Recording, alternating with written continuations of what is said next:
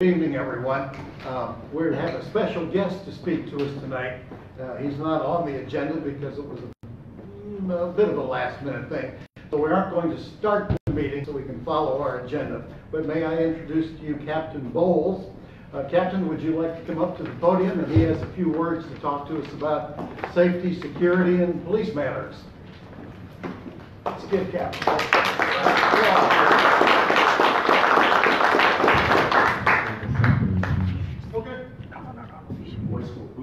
I think everybody can hear you.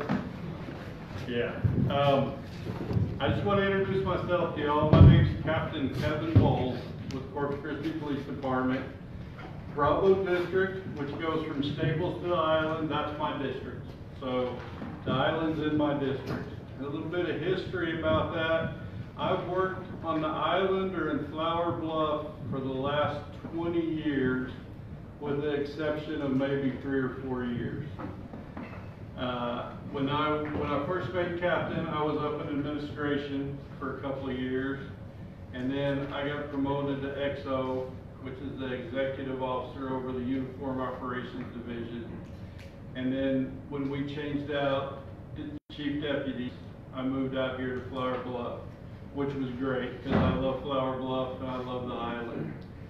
I'm in tune to a lot of things that y'all have issues with and y'all deal with. I dealt with them for years and years. So anytime you have any problems, give me a call. I love to hear from you. I love to know what's going on. I think that's the best way that our police department can work with the community. You're kind of our eyes that really don't belong to us. You give us the information. It really helps us make things happen out here. This is one of my lieutenants, Cody Harrison.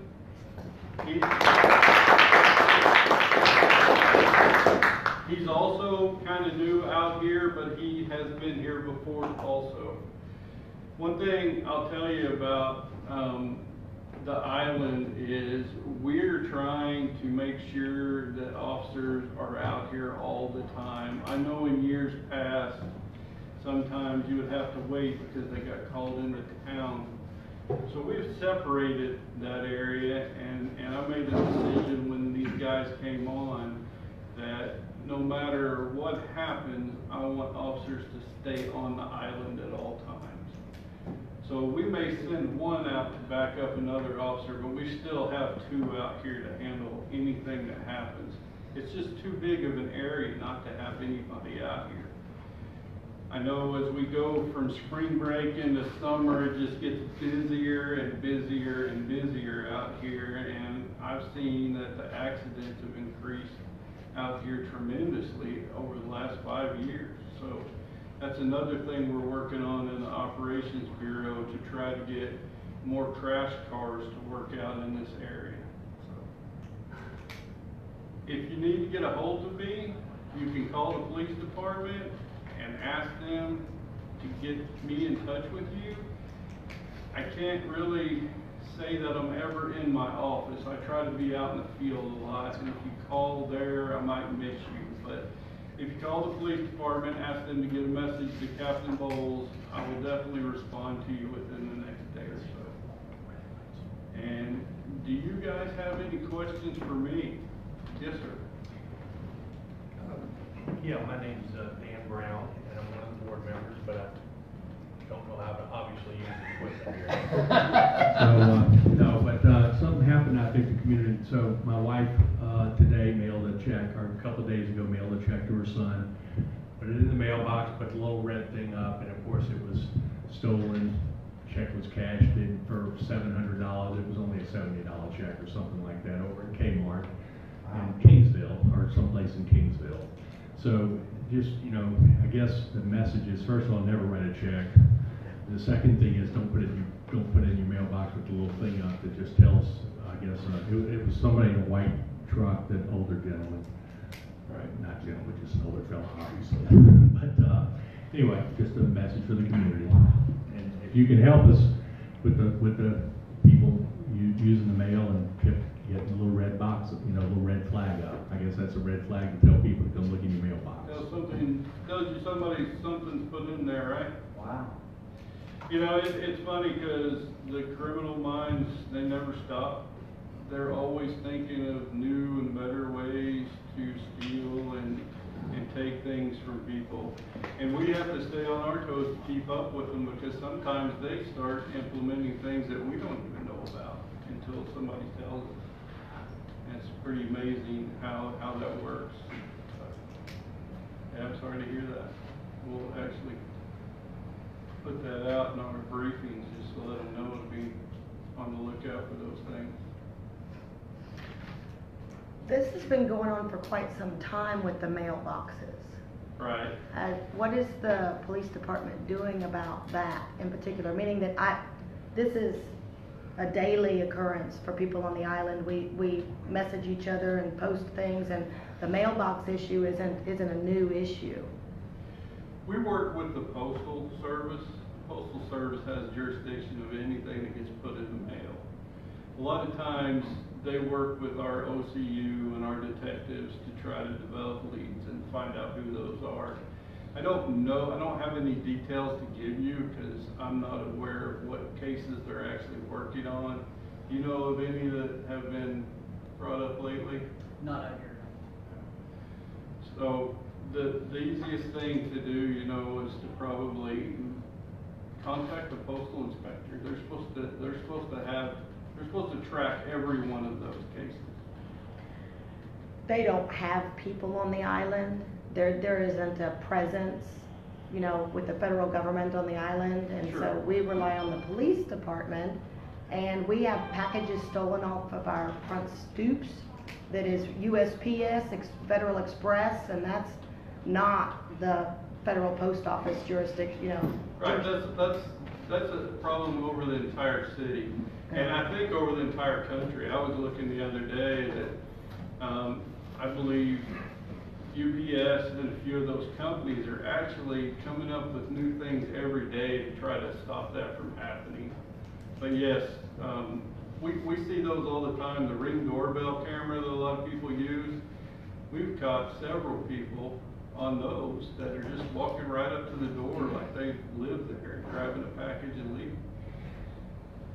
Yes, Just sir. a quick thing, I think we all need to harden ourselves up a little bit too. I have a locking mailbox on mine, which is pretty sturdy. I think it's less than $200 on Amazon. We just need to recognize that this is an occurrence that's going to happen over and over again. Right. We need to make it harder, because the thieves are going to go to the easiest targets. Sure If they you are. have locked the mailbox, you're less likely, nothing's perfect, but you're less likely to get hit. I saw where Amazon has actually got a program right now where they give your garage code and they can open it up when they get there. They put the package inside your garage and then shut it back. So they're coming up with new things every day. The issue is that the police can't be everywhere on everybody's street all the time.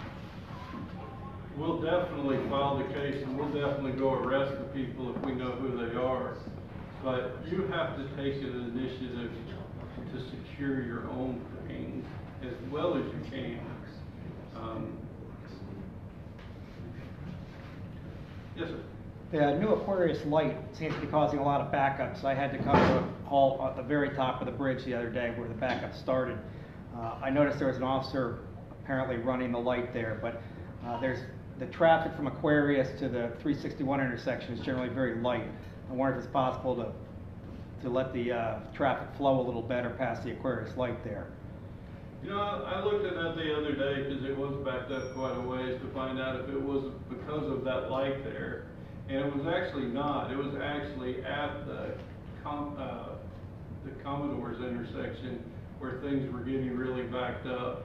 So what we probably need to do when we're expecting heavy traffic is to have somebody at both those lights operating. Is there,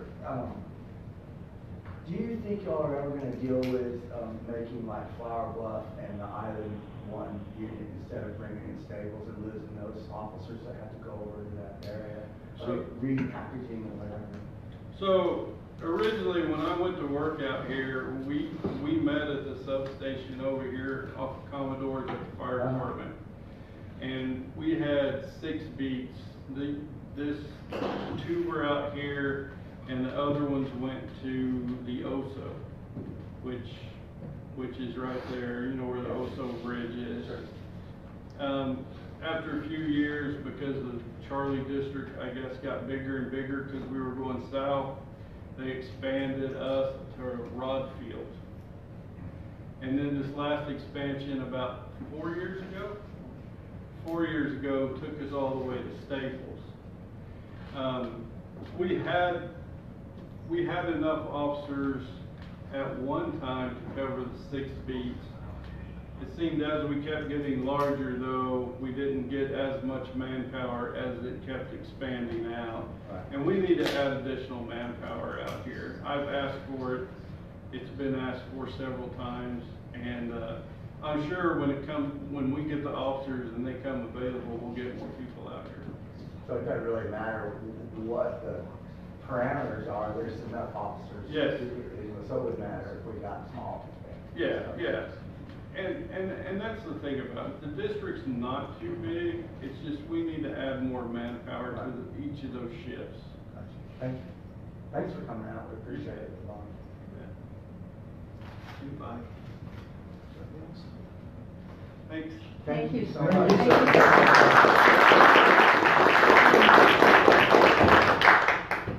Appreciate you coming out your time. Thank you, gentlemen. All right, well, let's start our meeting. We will stand for the pledge of the allegiance.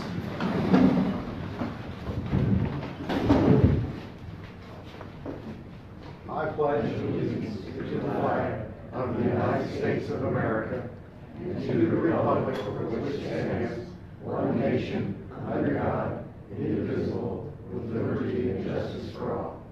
All right. Starting the meeting, I think it would be good to call our roll here. Let's, Carter, are you here? I'm here. John? Yes. Nick? Yes. Marvin's here. Marta? Dan? Kelly? And we have Kelly by electronic means tonight. Can you say hello, Kelly? Hi all. Can everyone hear her? That's a requirement. Yes. Can you hear everyone? Absolutely, yes I can. All right, let's proceed. Any conflict of interest statements, please? None? All right. Next up is Polly. Want to come up and tell us about the ISAC? Sure.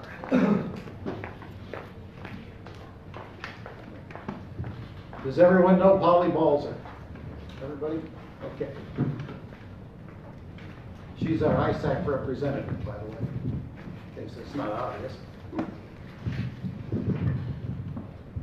Hi, can y'all hear me? Hello. Can y'all hear me? Yes. Yeah, Okay, that's great. hi everybody.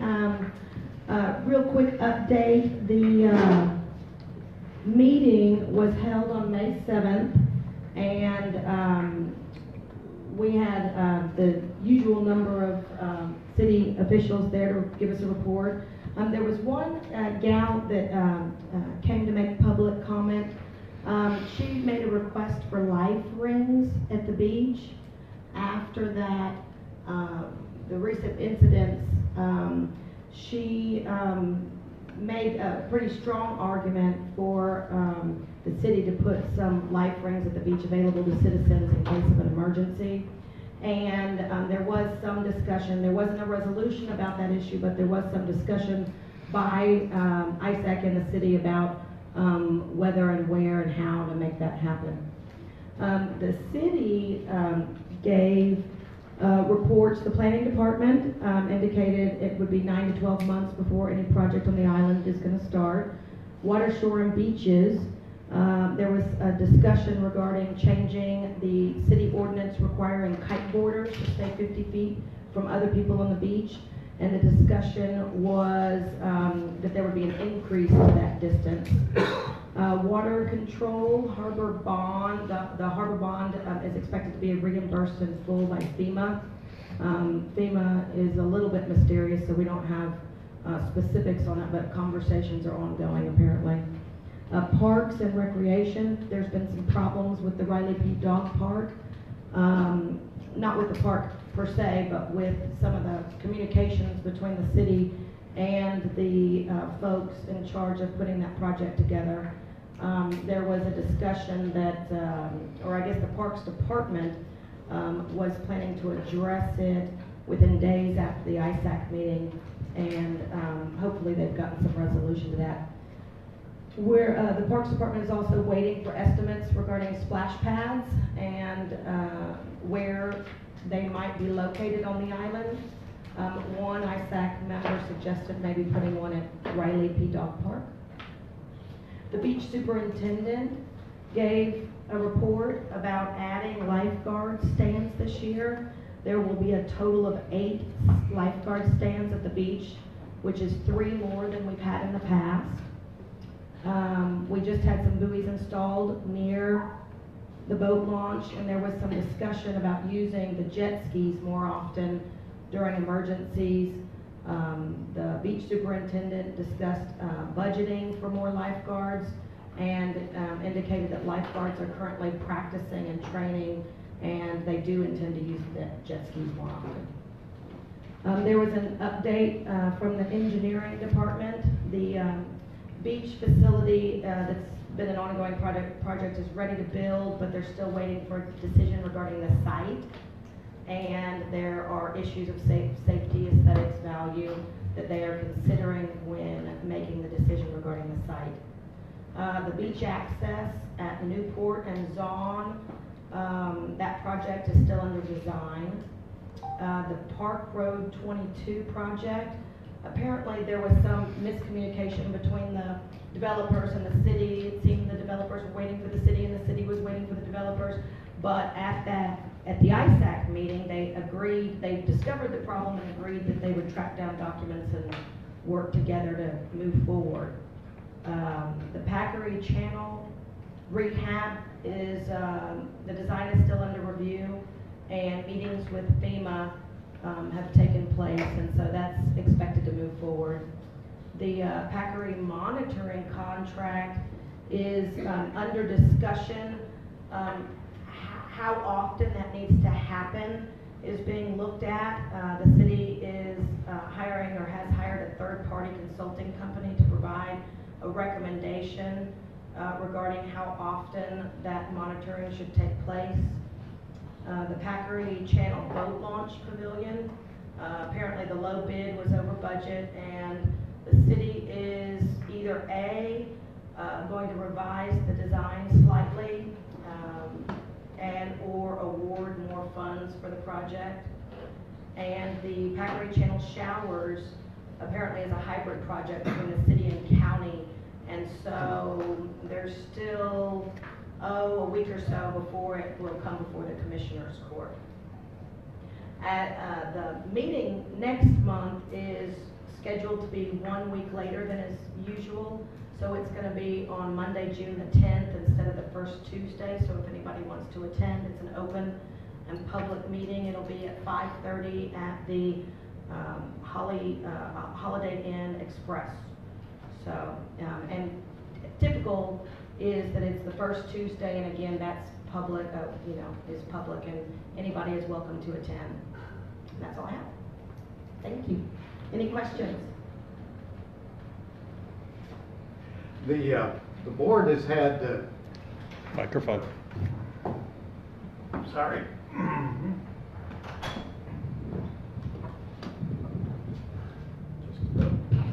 Hold it down and turn it on. Turn me on. All right, can you hear this? Yeah. Okay.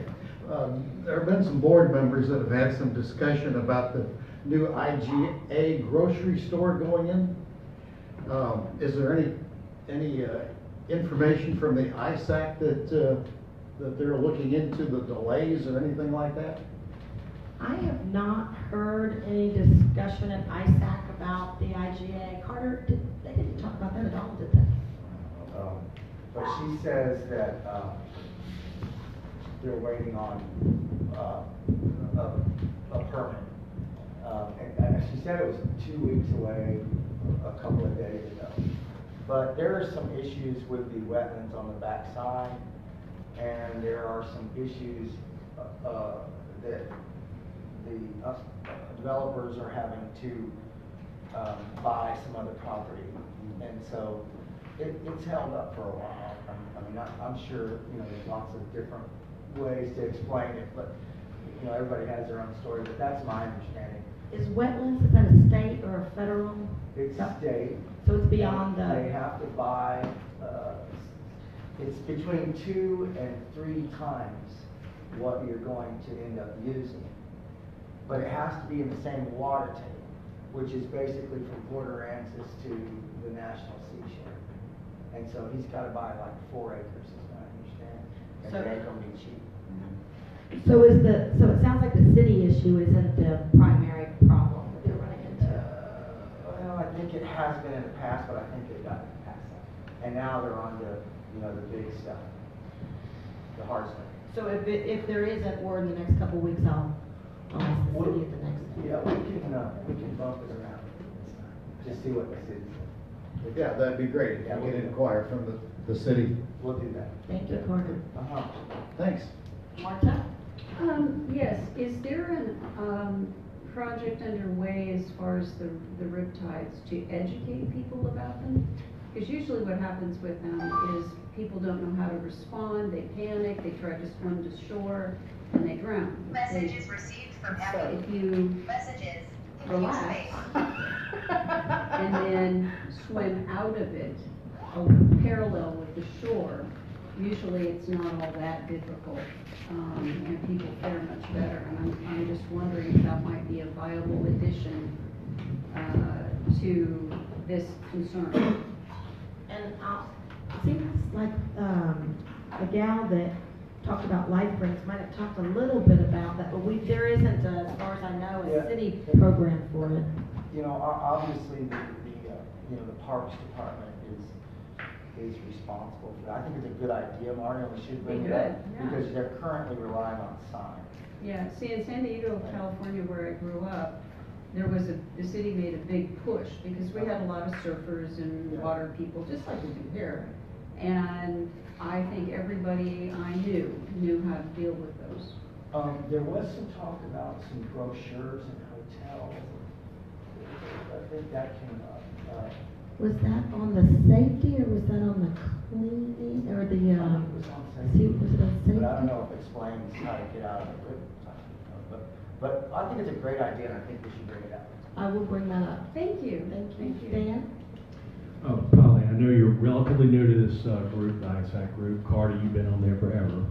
I'd like to see this board consider coming up with 2 or 3 significant points with a new city manager, and hopefully there'll be a newfound focus on the island. And I think most people know I pretty strongly feel that we don't get our fair share of representation out of the city. But what I'd like to see is us come up with 2 or 3 real focal points that you and Carter can take before the ISAC and drive home. That's a good idea. I await your orders. Like what, Dan? Just give me one. That's. What perfect one you just came up with is a police on the island. That's a perfect example, but I don't want to sit here and speak for everybody. I think we, as a group, and talking with our folks in the neighborhood, we can come up with 2 or 3 to really drive home, and not just have a whole litany of about 10 or 12. There's 3 really important ones for the group that y'all can focus on. I'd get her involved in, you know, talking, ask questions, stuff like that too. So I think it's a good idea. That, you know, that this group get together and come up with some. Be careful what you ask for. Yeah. Well, he'll hush you up. Any more comments or questions? Yes, sir. I used to go to Guam 2 to 3 times a year with the military. And one of the things they did, well, the military, no matter how many times you went, you had to sit through a 20-minute film on how to survive a riptide and sign it. But every hotel had a brochure that they handed you when you checked in. And in the hotel instruction channel, if anybody cared watching it, there was a 20-minute video that showed you how to escape a riptide. And in spite of that, they had a death a month in this one lagoon. I think it's time to do something about So it. that's a suggestion, put a brochure and a video in every single hotel. Thank you, Nick. Anybody else? What about the bollards? The bollards, though, did we have that? Well, they had talked about moving them and. And they did. And they did move, but. Without talking to us about it, somebody's gonna get their head chopped off. We talked about that last meeting. Well, we didn't talked, they're doing a study on it, and we told them not to move them yet, and they did. And they moved them anyway. Yeah, all the way down to the end. I was mortified, I sent pictures to all over the country. So is that an issue we ought to be, Whoa, hell yeah, come up. maybe that's one of your three, Dan? Well, it's not a POA issue, but, you know, it's kind of, you know, we talked about it a little bit, and they were, you know, and A&M's doing the study of the measurement between the, you know, the bulkhead, the seawall, and the water, and when it gets below 130 feet, I think it is, you're supposed to, but it's gotta be 7 consecutive days, median water tide, and all this stuff, you know, but, I was out there, I don't know, I guess like Thursday, when they, the first day they moved them, and there was clearly 125 feet or so between, so, I don't know, we've still not gotten an explanation, and I've asked Jay to get an answer, and he hadn't gotten anything yet about, I mean, who authorized them to be moved? I mean, nobody, it's your art club. Right. And we're- I think it was 150 feet, so I don't know if. But what? Well, like I said, yeah, maybe y'all could look into it and, oh, we'll look into it. Look into it hard. We want film of who did it. Oh, well, okay. All right, anybody else? Polly? Thank you. Thank you, Polly.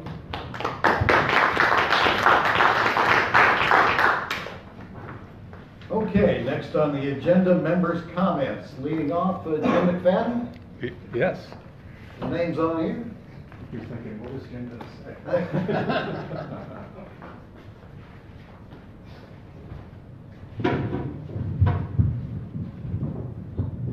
Try to follow through. Lead by sample.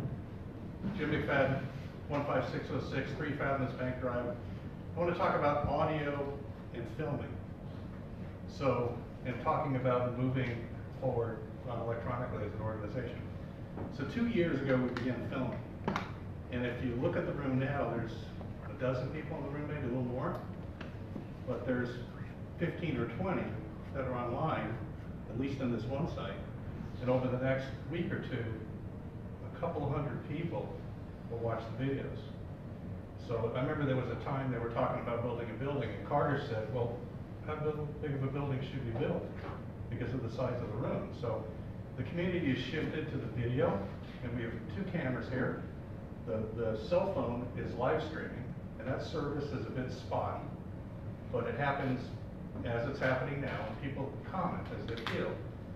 The Cyclops-looking camera is our HD camera. Higher quality, higher sound, it takes a little bit of processing. That's what we keep long-term to build a community record. That's what Kelly's secretary is looking at to review minutes. The only purpose for these 2 cameras is to film these meetings. So I'd like to offer tonight to loan that equipment to the POA for the next year, if that's what it takes, and to work with the POA so that the POA can take over the filming of the meetings.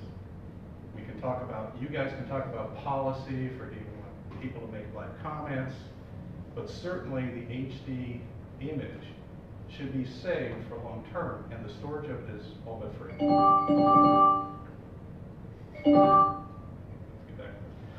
So I'd like the board to consider the offer of using this equipment, and I'll work with you guys to try to learn how to do it. And then down the road, if you want your own equipment, you want to approach, you want to hire somebody, that's your decision down the road. The second part of this is these microphones. So because we have so many people that are coming in online, the way they hear what you're saying is when you speak into the microphones. So these are a little clumsy. We're working on the details of try to get them to not squelch and so forth. So we're working on that. I'm going to be working with Jim to add some desktop microphones too, so those that don't want to wear the remotes could do something different. But still, it should be an improvement. And as a next step, a few months down the road, we're going to be able to plug the audio directly into the cameras, so that you're going to get the highest quality on the cameras, not necessarily in the room. So a little bit of a pain, but I'll keep reminding folks, pick up the microphone and use it, even if it does that kind of noise every once in a while, because it does help the members long term. It doesn't pick up just talking. It will pick up, those microphones over there will pick it up, but eventually when they plug the audio directly, it'll take those microphones off, and you're not going to be able to get it. So this is going to be what we really take. If we get high enough quality audio, you can actually close caption through Facebook services. So those who are hearing impaired are going to be able to actually use closed captioning at the meetings as well. So I just think it's a higher level of service. I would like to see eventually the HD videos be on the POA website within a few days of the meeting. And you may eventually, if you have town halls or other committees. Kelly got disconnected. Anyway, thank you. Thank you. Thank you.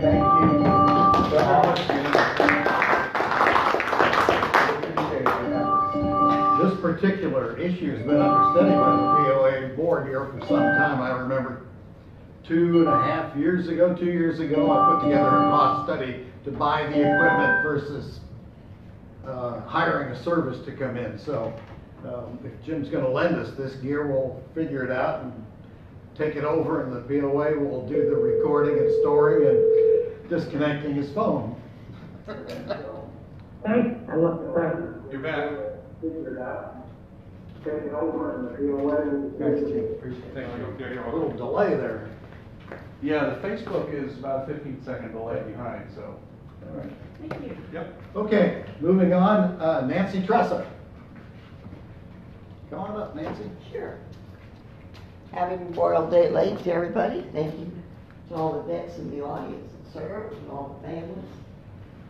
I'm gonna get the old microphone on here. Okay, I'm here to talk about Downing Park and the gardens. Approximately 9 years ago, the POA adopted that section of the park. It's about 1/3 the area. Put in the gardens, the signs erected, the gardens have been going on. There's been over probably 600 gardeners in and out. With that, over the years, the gardeners are now paying a $25 one-time fee to get a garden. And that money is put into an account, and that is POA money. It's like a revenue source. There are needs, resources that as the gardens age, remulching, relatching some of the gates, mowing. And Diane, the assistant administrator, has been dealing and very, very open with Dr. Dunset about hearing the needs. But the response time, and I want to remind the board that since we adopted that area, new members, old members, we are kind of beholden to take care of it because of the neighbors around and also the gardeners. So as the requests come in for monetary compensation, I would appreciate the board thinking about, and Mr. Smock also, putting forth some of this money that's in this account that's being paid to fix some of the things that need to be fixed or refurbished, etc. We just recently, in the past 2 weeks, had a neighbor donate a beautiful queen palm, and I invite the people to go over and see it. The fellow donated the palm, planted it with a buddy of his, and it's in the grove of trees. So the community is donating things. So I hope that the board would consider using some of these funds to remulch, relatch, and mow, and keep those gardens up. It's a good resource for the community. A lot of people enjoy it. And thank you. And I hope that Coa de Bar boat ramp gets finished quickly, or soon.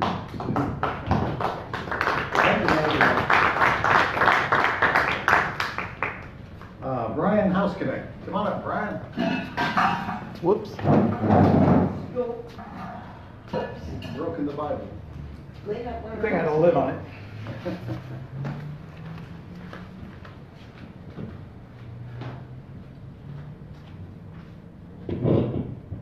I'm going to segue right off of what Nancy was talking about. We just went through our first holiday weekend, big summer weekend here on the island. I'm Brian Housecommect, incidentally, on Dos Marinas Drive. It's a landlocked home there, and I rely on our ramps to take my boat out for vacationing and for weekend activities. What I noticed this weekend, on Saturday, it was just impossible to get to the ramps. But Sunday, I was able to get my boat out finally late in the evening. But what I noticed, and I referred this actually to Kelly, and I know Kelly is asking the board to take a look at this, but I want to reinforce the idea that we really need to tighten down on who we're allowing to use both the boat ramps themselves as well as the parking. On Sunday, about half, I could take my golf cart around quite a bit as well, just to kind of see what's going on and just watching boats. But I noticed that there's at least half of the people that are using these ramps don't have stickers on them. They either don't have the vehicle sticker, or in most cases they don't have the trailer stickers on there. So we have a lot of people that are using these ramps that should be able to be used by the POA members. And yesterday, I also noticed that in some cases, like even right out here across from the POA building, there's a vacant lot out there. There were several boat trailers that were parked illegally in the vacant lot out there. So there's a lot of illegal parking of these trailers, in addition to, not being, if they're not in the ramp area itself, they're on the streets where they're illegally parked. I know of a friend who just bought a boat, so she's also very interested in using our ramps. So I really encourage you guys to get out there and look at your policy, because I think what I read in one of the documents I saw online was that the city did not dedicate our canals and waterways to public use. So in my mind, that means these ramps are not really dedicated to public use. They're POA use, and we need to look at that and tighten down on how we're doing it.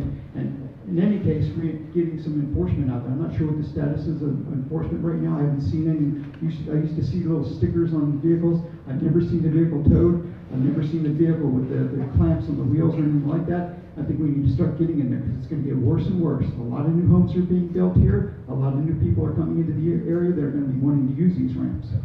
Second point is that some of the ramps, like particularly Cartagena, are in really bad shape now. They're getting worse and worse. If you look at the area just off the concrete on Cartagena, where it converts from concrete to asphalt, there's a big section of asphalt missing, and you're starting to get a big divot in there as people take their boats in and out. So I think this is another area where we need to be looking at the maintenance of these ramps. We're in a waterfront community. We need to start focusing on these ramps. I know we're doing it at Copa de Barro, and I'm thinking for Cartagena, Marvin, you may want to take a look at possibly amending that contract to see if they can do some of this maintenance or repair work at some of these other ramps, especially the urgent stuff where it's really deteriorating. That's all. Thank you. And welcome to the new board members. I don't think I've had a chance to say, especially you, John. So, thank you. I have some questions. Who's fixing for lamps? Around here, boat lamps. Who's fixing? Association fix or city fixed? Who's fixing that lamps? Lamps. Yeah, public lamps. The public? Yeah. What? I'm sorry, ma'am, we didn't quite catch your question. Okay, I'm sorry because of my pronunciation. That's all right. Who's responsible for fixing Yeah, the who's fixing? No, Yeah. The POA is responsible for fixing the boat ramps within the POA. Yeah, but I saw a lot of outsiders coming and using. Yes. So, what he's saying was we have to have, for revenue, for POA, for give them ticket stuff, One more quick one, Marvin. Sure. On the volleyball courts. Still looking for volleyball equipment in there. Hopefully your report will have something to do to save on that. We'll pass that one to Jim. Okay. Don't even talk to me about the volleyball. Okay, a quick explanation. Many years ago, the POA tried to make the boat ramps private and cut out the public use. We received a letter from the IRS, it was 1994, 92 back in then, that said we couldn't close the boat ramps to the public because in order to maintain our nonprofit status, we had to do something good for the community, and letting people use the boat ramps to get out there is what the IRS required at that time. That's an old ruling on their part. I found that while browsing through the file folders there one day. We could probably make another argument today that we do a number of things for the community beyond the boat ramps. We maintain certain medians. We take care of Billish Park. So it might be time, with the advice of our CPA, because you don't want to poke a sleeping bear at the IRS, to get another ruling on whether or not we could close our boat ramps to the public. But that's the reason that they're open to the public, at least from an IRS point of view and a not-for-profit point of view. Okay. In terms of which boat ramps need to be fixed first, there are many that have potholes and drainage problems. We had Pete and Danny, 2 employees of the POA, go out and survey them last month, maybe 3 weeks ago, and make a list of who needs to get what fixed first. Okay? So that's on the agenda to get repaired as we finish up a couple of other projects, and we'll start those. We'd also like to put in better decking around the ramps so people don't have to walk on a plank about this wide and fall into their boat. So that's on the agenda as well. So there's a lot of things being considered and a lot of things working. It just takes a little time and it takes money. Yes, ma'am. Marvin, didn't you say also there's a distinction between using the ramp and where you park?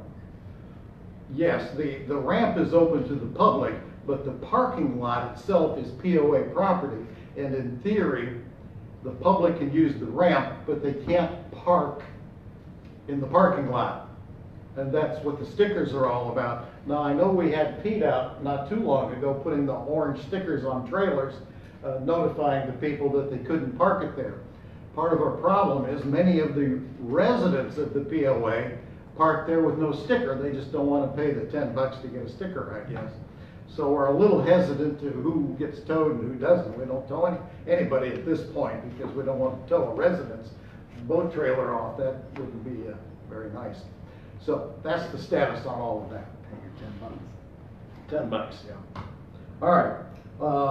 Anybody else? Let's see. Oh, John Weiss had asked for a few minutes to say hi and introduce himself since he's brand new.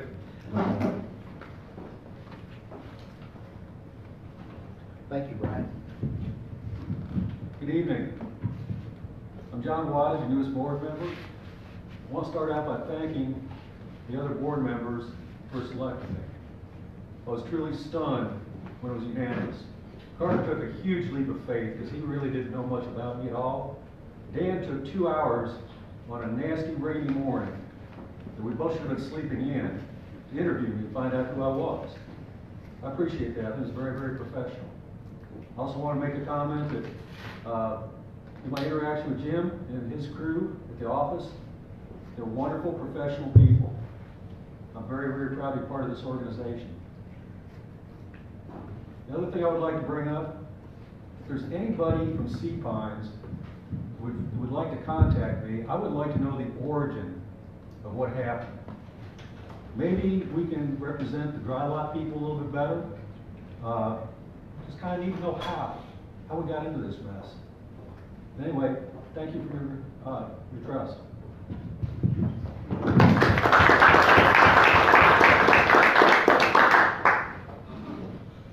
All right, let's move on. President's comments, the recount. Okay. Mike, is your mic on? Yeah, it's okay. Yeah, it's on. Can you hear it? Okay. Yep. Obviously, our board election was very close.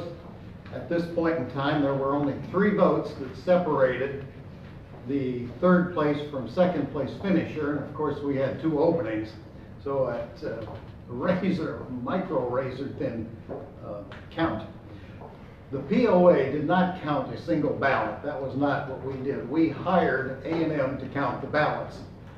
They did that. They gave a count based on preliminary numbers they had that Saturday at the meeting. Then per their contract with us, they went back and did a more formalized count, or a second count, if you will. provided us with a detailed explanation of how many votes there were for which candidate, and then they certified it under the stamp of the Texas A&M University. Okay. That count form is online at the POA for anybody that wants to go and look at it and see how many ballots were counted, how many went to which candidate, how many proxies were counted, and how many votes were disqualified because nobody signed the ballot, that kind of thing. So that's where we are with that. Now, since that time, a number of people had asked for a recount in the 40s, as a matter of fact, but only, and it's required to get a recount started to put money down. Okay, that's what the Texas Property Code says has to happen. So, Nita Smith, God bless her, put her money up, $3,500, which was the estimated bill that we sent to her when she said she wanted a recount. We sent that same estimated amount on an invoice to everybody that wanted to put up a request for a recount, all 40-some of them. Nita was the one that came up with the $3,500. That's an estimate, okay? Depending on what the actual fee is to do the recount, it could be less, at which point Nita, assuming that the recount stayed with Kelly as the victor, would get a refund. If it goes over that, then she might have to pay extra, and the same for the POA. If the POA, if the recount turns out that Brian McCabe would take the second spot, then the POA pays for the recount, whether it's under or over that amount, they're responsible. The legislature made it that way so that people wouldn't just willy-nilly ask for recounts for every election. They made you put your money where your mouth is, so to speak. All right, so that's where we are. And then there's a procedure to follow after that. It's very detailed in the property code, so we're fortunate that all we have to do is follow the cookbook and we'll get there. Now, having said that, we have to find a recounter, someone to do the recount, all right? Some of the people put up names from out of the 40-some people that wanted a recount, all right? But none of those people actually put up the money, okay? So as Nita Smith was the only one that put up the money, her offering someone to count them is the only one that counts from the 40-some people, okay? Does that make sense? She's the one with the right since she put up the money. Nita personally has not given us a single name that we might agree or disagree with. We've put up 2 names and she's disagreed with those. You don't have to give a reason according to the code. If you don't like it, don't take it. That's the end of it. You don't get to negotiate. Okay? Now the property code goes one step further and it lists 5 classes of government officials, if you will, that is automatic. Okay, you don't have to have an agreement between the POA and Nita Smith. Okay, justices of the peace, for example,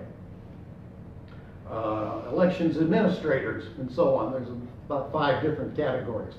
We have been working to find somebody from that list of 5 categories to do the recount. All right. We've tried justices of the peace. Well, the problem with those folks are, if they take a couple of days off to do the recount, now the county has to pay to bring in a substitute judge, and the counties don't want to do that. So they won't let the people have time off to go and do that. All right. Most recently, we found 2 elections administrators, one from San Patricio County and one from Aransas County, that have expressed an interest, but they're seeking permission from their county judge, the head of the county court, to do this. So we hope to get at least one of those 2 to do this, and the recount, if they can do it, will either be next week or the week after. And that's where we stand. The law guarantees a recount. It's going to happen.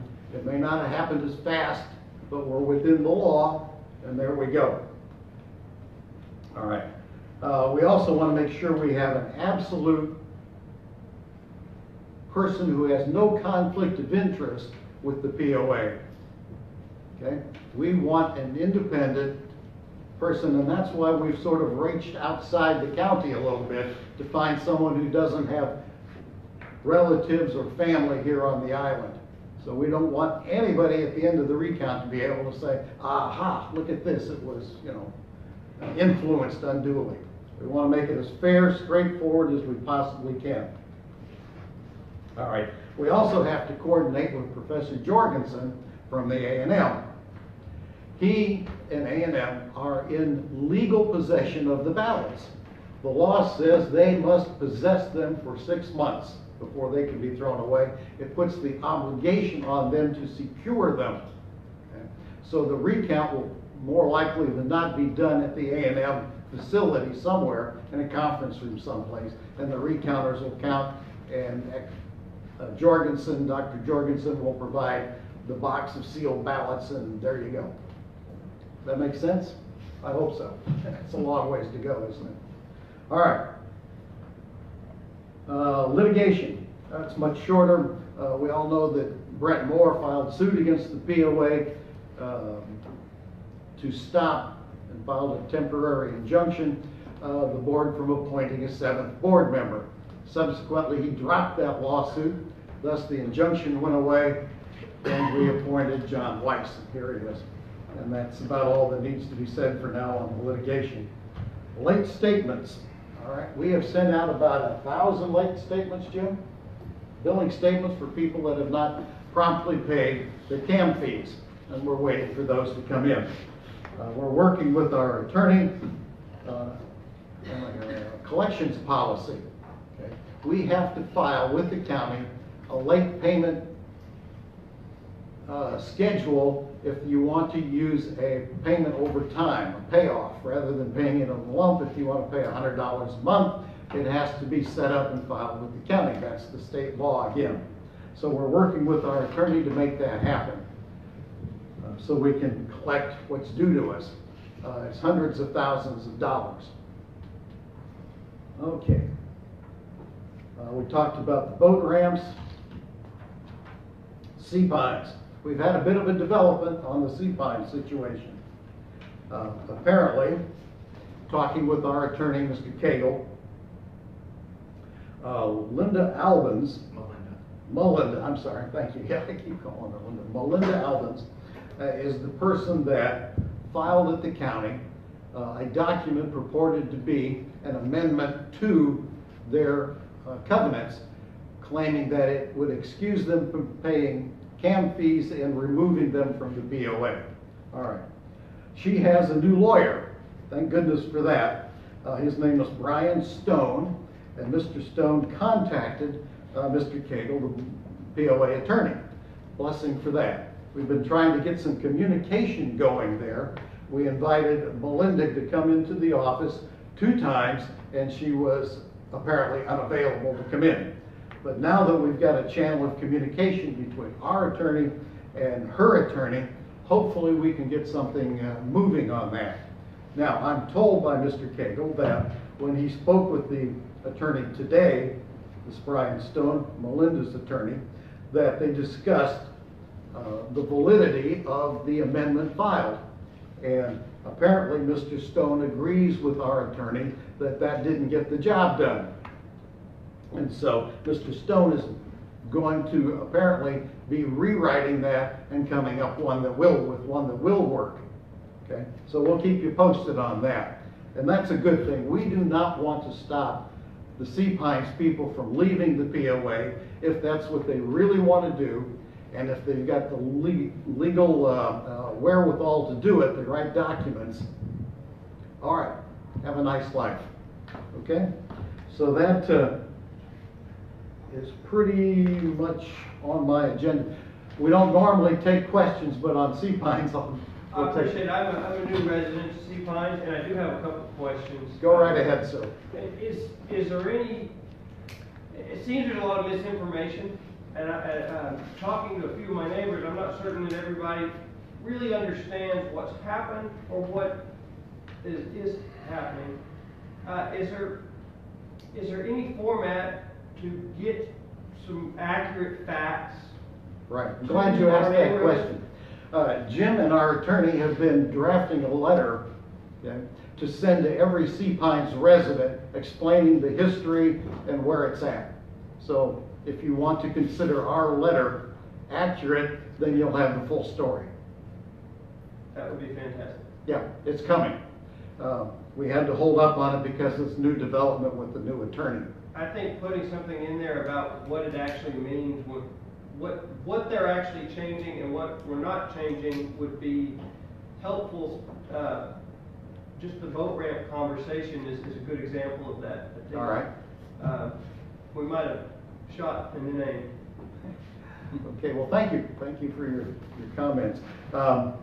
Once we get the letter out, depending on how the two lawyers work it out, we may have a town hall just for the Sea Pines residents to come in and get all their answers. All right, thank you. Moving on, the executive director report. Jim? I'm sorry. Your report, please.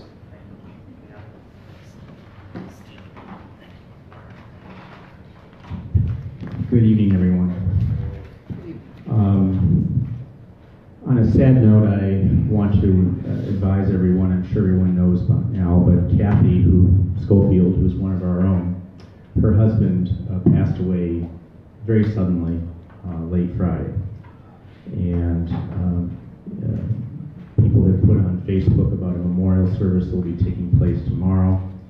I want to let everyone know that the office will be closing at 2:30 tomorrow afternoon for the day, so that the staff can attend the memorial service on the beach and be there to support Kathy. So please keep Kathy and her family in your hearts, minds, and prayers, if you would, please. At the last board meeting on April 27th, during the member comments section, a property owner raised what I consider to be some very serious allegations concerning the ACC coordinator and how each performed its work. Robert Pruski, who's the chair of the ACC, is here, and if he'd like to discuss some of these issues, that's fine, but I conducted an investigation based on the information that I received at the meeting from the property owner. I will say that I did email that property owner who made these allegations following that meeting, and I did not get a response. The response I got was, well, essentially I said all I had to say at the meeting. So that's that. Anyway, I spoke with, or attempted to speak with, the individuals that the property owner seemed to identify. Based on the information that she gave me, I was able to identify the property owners involved. A couple, as the property owner identified them on April 27th, did not reply to my email inquiries. Another property owner was rather upset that his name had been brought into this, and frankly, his integrity questioned.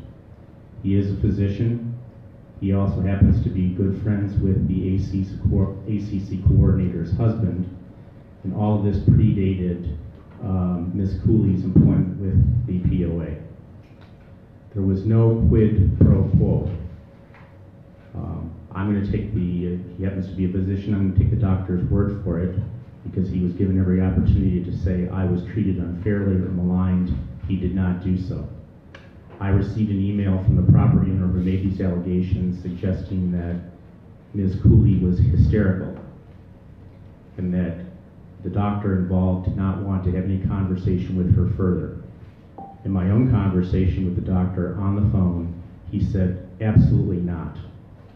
There was no hysteria, histrionics, drama, and again, he had wished that the property owner in question had not raised the information so that I could locate him and ask him about this. I think this gentleman just wanted his privacy. So, again, there is no quid pro quo. If Robert has something different he'd like to say, he'll have that opportunity. But the ACC and the ACC coordinator and the POA did its job. It did its job properly, fundamentally, truthfully. So perhaps that will answer some questions. Cobo everybody's favorite topic. So the board has reached agreement with a contractor to repair Cobo. The contractor is Pezzi Construction, Inc., name that should be familiar to everyone here. The contract has been sent to Mr. Pezzi. Mr. Pezzi has signed it. I've asked to meet with him to go over some preliminary issues, and he will commence work. The cost to repair the Cobo ramp will be approximately $58,000, which is a large chunk of change. As to the other boat ramps, we're just going to have to take them in turn. We have more demands on the money than the money itself, presently. And I know people don't like to hear that, but that is the fact. As I've often said, you may not like what I have to say to you, but it is the truth. An inconvenient truth, perhaps, at times. We also, in addition to the Cobo repair contract, have two contracts. One is to, on a full-time basis, maintain Village Park. That is irrigation, the lawn mowing itself, as well as the fertilizing, the weeding, the feeding, the herbicide, the pesticide, any side involved. The present contractor, Doug Tipton from Tipton Landscaping, for his own reasons, chose not to bid at the time that that contract was put for bid. But he's done a fantastic job in the interim while we secured the contract. He's been very responsive, and if you ever have an opportunity to talk with Doug Tipton, please say thank you. I think he did a great job there, especially knowing that he was in it for the short term. And then lastly, in terms of contracts, we have signed a contract with Artistic Construction to maintain the canals. Up until now, I believe, the POA has approached it as you call, you say, hey, there's a car, there's a deck, there's a dock, there's a body in the canal. And then we send someone out to take care of one of the above or more than one of the above. I think it's important, and we had a workshop with the board to discuss this, that for the POA membership, they know that we are doing the routine maintenance things that we should be doing. And so Artistic will, once a month, sweep the canals, starting at one end, going to the other. Obviously, if between the time that they do that, there is an emergency situation, you know, a mysterious car is found in a canal, for example. Not that that ever happens. You know, Artistic will go out, they have a barge, they have the equipment to clean the canal, repair the canal. Now we can argue whether once a month is enough, is it too much, is it not often enough, but that is the plan as of now. Marvin mentioned the collections policy. Yes, the POA needs a collections policy. The POA has not had a legally filed collections policy for, I don't know how long. Ever. Okay. Ever. Well, ever's a long time. So I have received a draft of the collections policy from Mr. Cagle and his council that I will be presenting to the board. Along with that collections policy, we also have, as Marvin said, approximately $700,000 in past due CAM fees. That's right, $700,000. Looking at these past due dues or past due CAM fees, some go back years, 8, 9, 10 years. You can imagine that we will play hell collecting all of that money. And so the board will need to decide how it wishes to proceed with that collection. Does it want to use Mr. Cagle? Does it want to hire a third-party collections firm? What the cost of the collection will be, and how we figure all of that out. Marvin is correct. We sent out about 1,000 statements, past due statements. We have gotten some collections in. This Friday we'll run a report and see what we have. For those who have not paid, they will get a second statement with an accompanying letter that's a little stronger than what they got in the first place was just simply a statement, past due, please pay.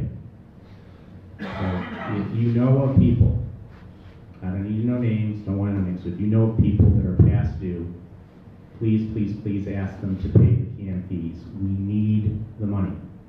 We're not being greedy, but if you want the boat ramps repaired, if you want the bulkheads maintained, if you want Village Park maintained, the medians, on and on and on, we need that money. $700,000, if someone could write me a check, right? Well, not me a check personally, but if someone could write the POA a check for $700,000, that would be huge right now. That would be most welcome. So please keep that in mind, if you would. There are a lot of things going on. So we have the collections policy that needs to be part of the POA's documents. We are chasing down people for money, as I mentioned.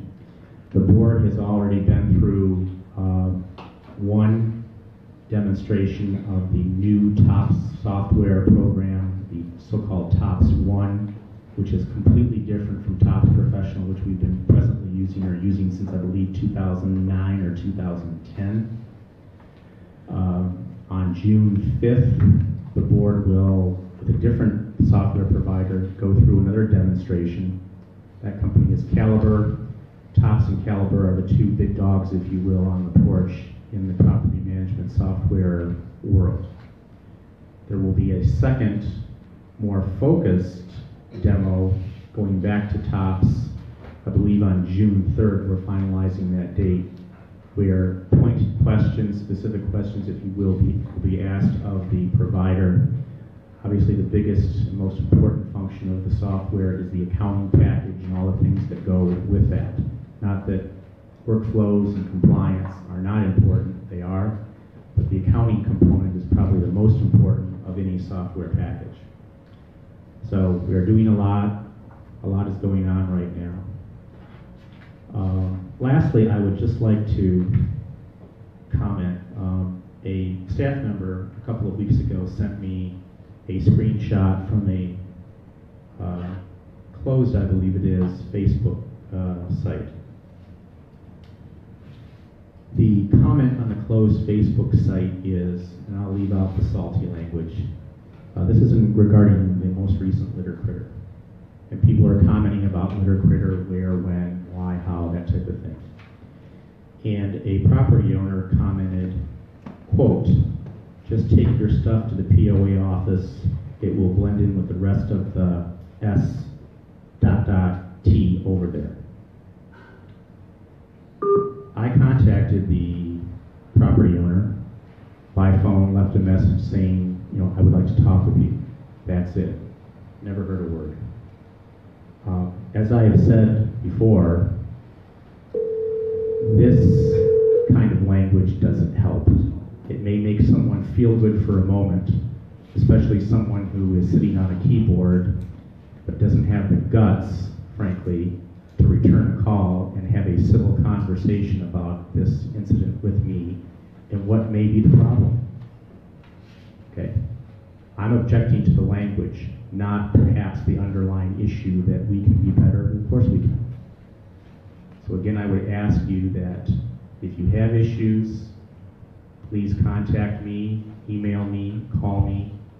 Don't post something on Nextdoor necessarily. Don't post it on Facebook. We don't have the time to comb through all of the posts and look for potential questions. Go to the source, come to the office, or please contact a board member so that we can get you an accurate answer and we're not down in the weeds playing on the playground like this. Please. I think that is about it, except to say that the next board meeting will be Tuesday, June 25th, 4 weeks from today. We are going to hold it, I believe, at the Holiday Inn Express, where we were for the special meeting a couple of weeks ago. We're going to try it, see how it goes. One of the things about having it at the Holiday Inn, and I think ISAC people can testify to this, is all we have to do is walk in. We put out our nameplates, we put our bottles of water out, our sound system, and we're good to go. When we're done, we take our stuff and we leave. And the setup and breakdown of the room, the cleaning of the room is handled by the Holiday Inn Express staff. So obviously that will be in the next agenda, next notice of meeting, but just please keep that in mind that it will be Tuesday, June 25th, 5:30 at the Holiday Inn Express.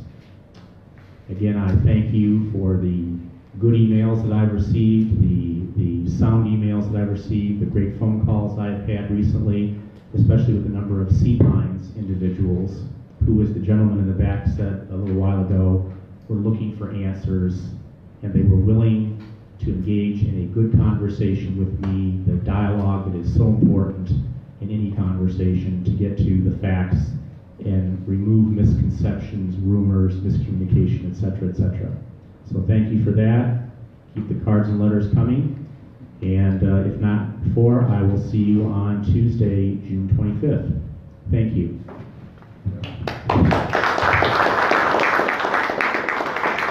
Thank you, Jim. Moving on, consent agenda, Secretary's report. Kelly, are you still there? Marvin? Yes, I am. If I may, I'm sorry to interrupt. Sorry, muted. I hit the unmute button, so. I'm sorry, Kelly, I'm not trying to steal your thunder. This is Jim. I do have updated April financials that were brought to me by Anita Sanchez. Do you want to discuss those, or? We'll take that up with the Secretary, or the Treasurer's report. Okay, thank you. Yeah. Kelly? Yes, yes, Okay. I know everybody has a copy of the recent minutes that they can review, but I also want to read into the record our email votes that we've had over the past month. We had 2 board email votes, one on May 2nd. That was originally started with a motion made by Director Participate, made a motion to accept Mr. Pezzi's May 1 bid for the repairs of the Cover the Borough boat ramp in the amount of $58,968. Motion was seconded by Director Dan Brown. Vote result called by President Marvin Jones. Motion was passed by unanimous vote. All 6 board members voted yes to the motion. Okay. Where'd the other one go? I lost my second one. Hold on. Where'd it go? I'm happy here. I lost my second one. I apologize. I had it printed out here. Where did it go? Hold on. Looking for it for now. So, hold on. Let me pull it up on my computer because I have the technology. Kelly, are you looking for the motion that was made by you? Pulling it up right now. Got it. Okay. Email vote on May 24th. Motion made by myself, Secretary Kelly McFadden, to move that the vinyl fence stipend reimbursement program previously offered to members of the PIPOA that was operated without board approval be immediately terminated. Motion was seconded by Treasurer Nick Pelosi. By email, President Marvin Jones called the motion. Kelly's motion to terminate the vinyl fence passes with 7 yes votes. Vote was unanimous. And that was the only 2 email votes in the past month. All right. Very good. Thank you, Kelly.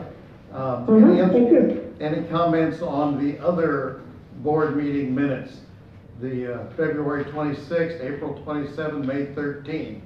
Otherwise, we will see if we can agree to them and move on. I was not on the board in February, so I'll abstain from that one. Sure.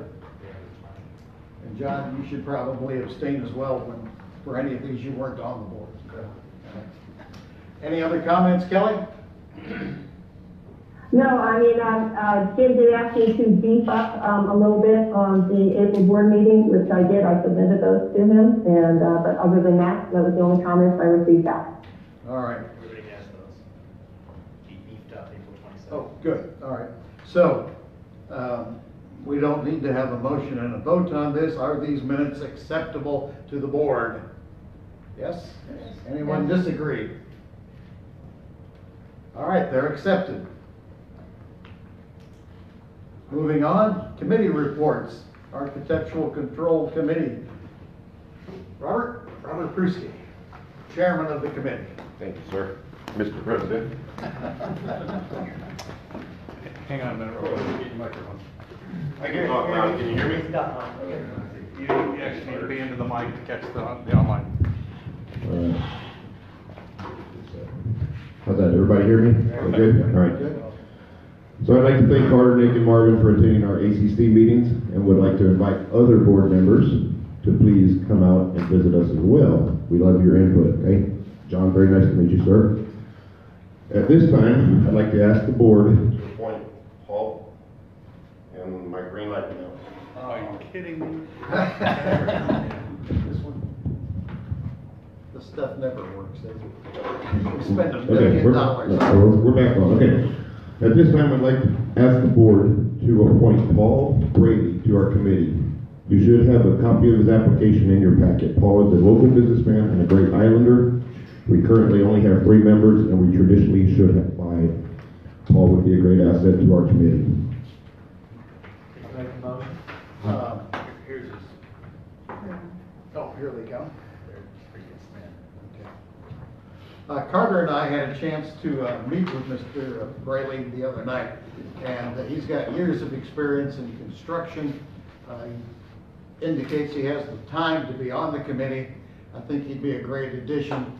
I think the other committee members would appreciate getting him on board as well. Carter, would you like to comment? I was gonna make a motion to appoint. If that's okay. Go right ahead. I'll second. I have a motion to appoint Paul Brady to the ACC committee. All right, is there a second? I'll second it. It's been moved and seconded. Now to discussion. Sir. Marvin, how many more seats do we have available on that particular committee? If you guys appoint, if y'all guys appoint him today, I'm still gonna be short 1 person. In total of how many members? We'd like to have 5. Thank you. Other discussion? But the problem was that some of the forms required 3 signatures, so they had to have 100% vote, you know, and they were running into trouble. And so 4 is good, 5 is better. All right, very good. More discussion? Marta? I like the background from what I can see here. This looks like a gentleman who will understand the nuances of construction and building and that sort of thing. All right. Call the question. All those in favor of appointing Mr. Braley to the ACC committee signify by raising your right hand. 1, 2, 3, 4, 5, 6. Kelly? 7. 7. All right. Can't see your hand, Kelly, because you're raising it a little higher. Yes, okay, it's really hot. All right. The motion passes with unanimous vote. You will advise Mr. Can you say, who made the second? I'm sorry, it all ran together quite quickly. John Weiss made the second. John Weiss. Okay. John did the second. Okay, thank you. Yep. All right. Anything else, Robert? I would. I'd like to let everybody out in Facebook land who's watching.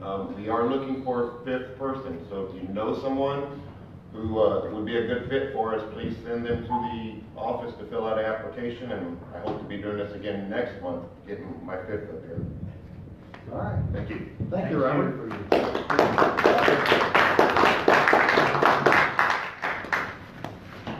Okay, moving on. The treasurer's report. Nick?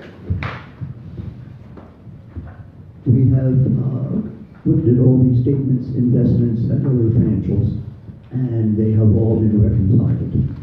Every month, I sit down with our bookkeeper and executive director, and we clean up and straighten and simplify a couple of our matters.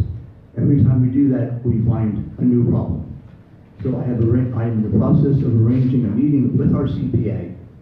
At that time, our board members can meet and bring up any questions, any formatting, anything at all, and we can make one effort, all of us in one room at one time, to make it more simplified, more streamlined, so that someone other than the CPA can understand this. I would like to just hold off on all discussions until we do that and not make any changes. So I would ask if someone would move to accept the financials as they are and we will meet the CPA in about 2 weeks. Which financial months are we talking about? I think it is what, March and April?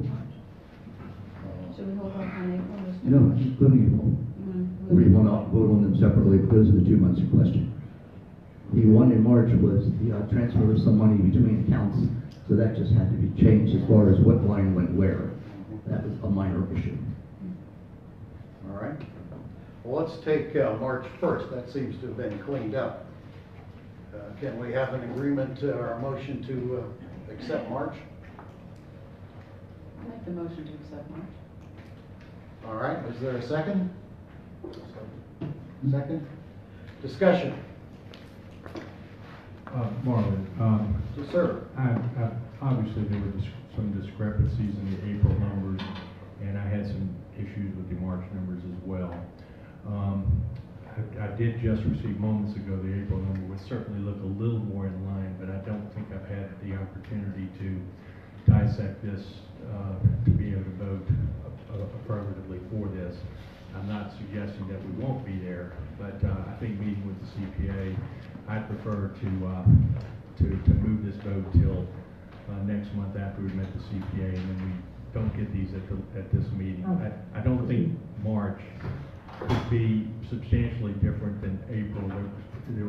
There had to be some carryover, at least in my opinion. I'm not prepared to suggest one way or the other. Not suggesting there's anything wrong. I just think that we're close to getting it fixed. I just, rather than approve the minutes, I just like to wait. All right. Further discussion. I have to agree with Dan. I think we ought to go ahead and take care of business properly. Microphone. Well, I think we are taking care of it properly. I just wanted to agree with Dan. Okay. I think it makes more sense to put it off until we actually have answers. Okay. Anybody else? If someone wanted to make a motion to continue it to the next month, we might do that. I'll be glad to make that motion that we do a continuation of the financials for one more month. All right. Second? I'll second if I can. No, Nick can second. All right. So the motion's on the table to approve the, just a minute, to approve the financials for March and April. It's been seconded. However, there's now an amendment to that motion to continue it until next month to vote on it. It's been moved and seconded. Are you continuing both months?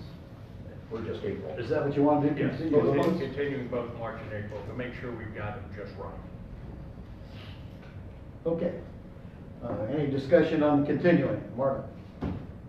Yeah, just so everybody understands, when we started, we had some significant complications with things not reconciling and numerous problems that were resolved by doing an audit, bringing in a CPA and doing that, so that was great. The other side of this is operating with two systems with some redundancies between them does complicate the system, and the software is a lot older. And if you listened earlier, you heard about how we are looking at new software that I think will resolve all these issues for us. And I looked through these financials too. There's some things that at first look kind of different. The numbers don't necessarily match the statement, but that's normal. Think about it. The statement and your check register when you balance at home, your check register has all the checks you've written. Your bank statement only has the ones that have cleared, so you have outstanding checks. So some of that is just normal. But I you know, we all want this to be right. There is just no doubt about it. And a lot of people are working very hard to get this done and have it done well. So all issues and concerns are dealt with. So that's it. Yeah. And I'd like to say something too, Marvin. Sure.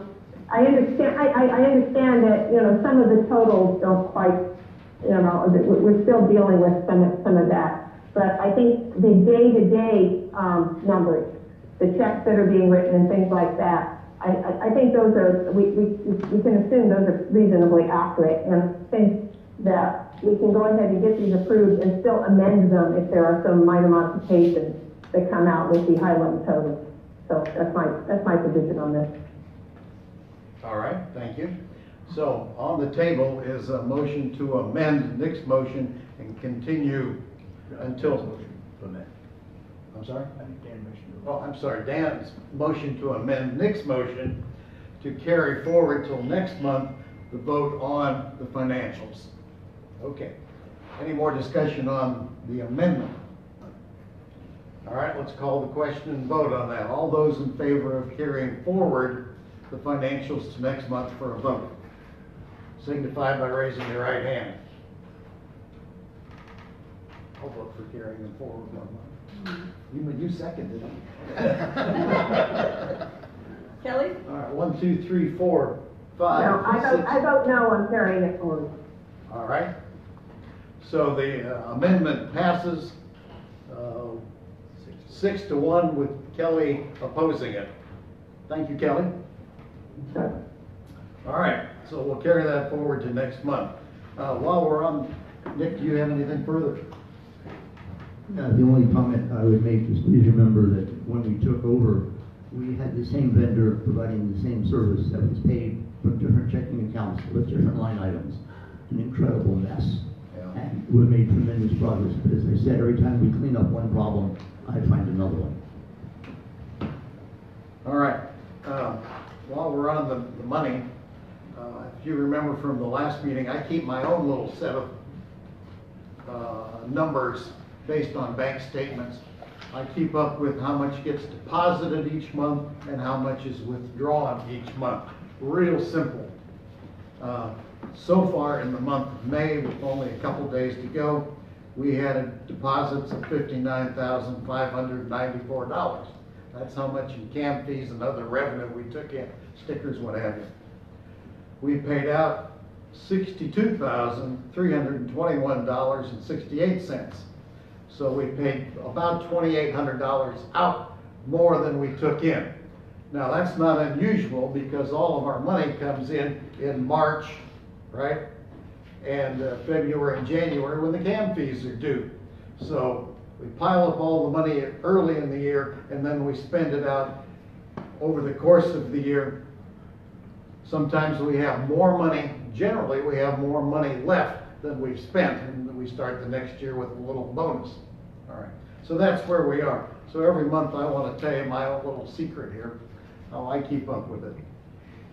I also read all the financial statements, believe me. I had a conversation with our CPA about this, and there are certain accounting requirements that we have to have under our investment account. Now we've talked about shortening this up a little bit, but she tells me you have to do X, Y, and Z to include it on the balance sheet. So we're going to have a meeting and get everybody straightened up on this. When you have this kind of investment account with stocks, mutual funds, CDs, it gets divided a little differently. And we want to make sure we're following CPA guidelines on that.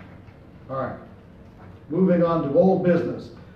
Billish Park, I think we covered that in your report. Cabo de Barro parking lot, we've got a contract. Mr. Pezzi fires up his cement mixer and his bulldozer, we'll be getting after it. And canal maintenance, all of those we covered earlier in Jim's report. New business, we have the German bakery bulkhead. Jim, you want to cover that one?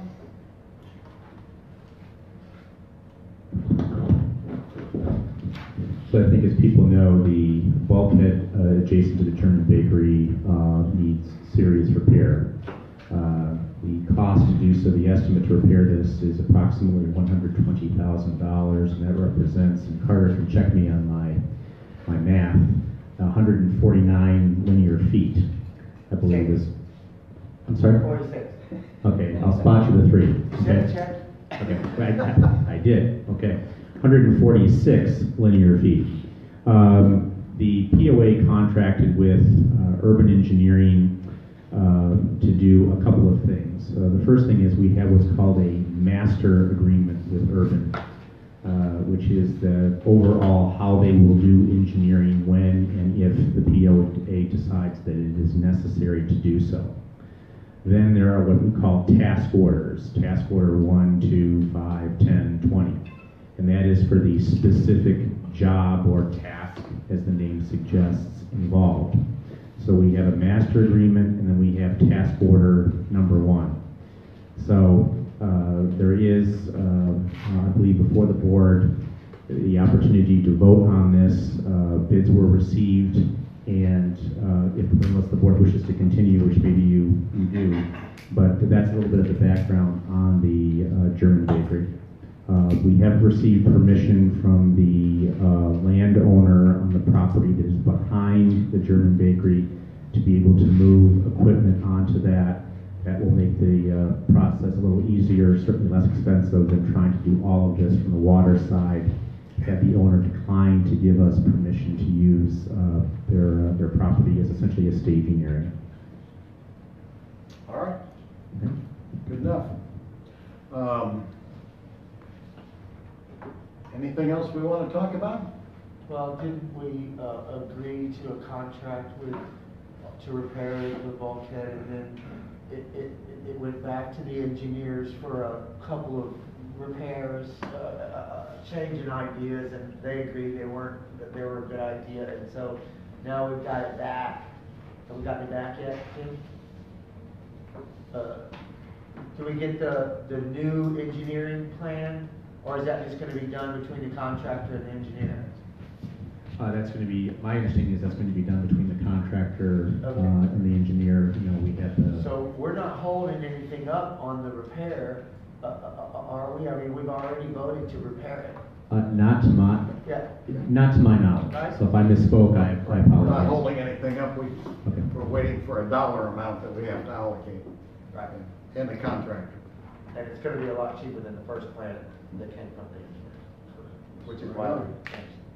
Okay, I would like to make one other comment. This board can disagree, but we're not disagreeable. That's Dan's favorite saying down there. Okay? We are getting along well. We have respect. And I want to thank my fellow board members for their participation and the congeniality we finally have on a board here. Thank you.